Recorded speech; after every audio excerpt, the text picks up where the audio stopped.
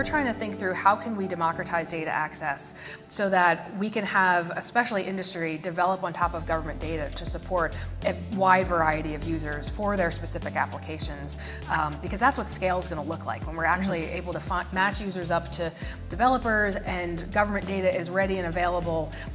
for that kind of development.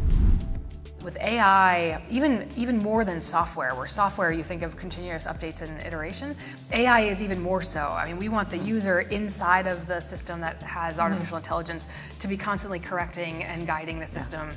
in terms of feedback. So the Global Information Dominance Experiment, or GUIDE, series was something Northcom created to really test data and analytics in support of decision making. They ran about 4 different GUIDE experiments, about one every 90 days, so very quick and iterative,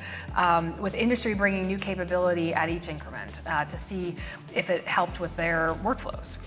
And so we've picked up that exercise or experiment inside of CDAO, starting with GUIDE 5, which we did at the beginning of February of this year, and GUIDE 6, which is just in its last week or two of experiment right now.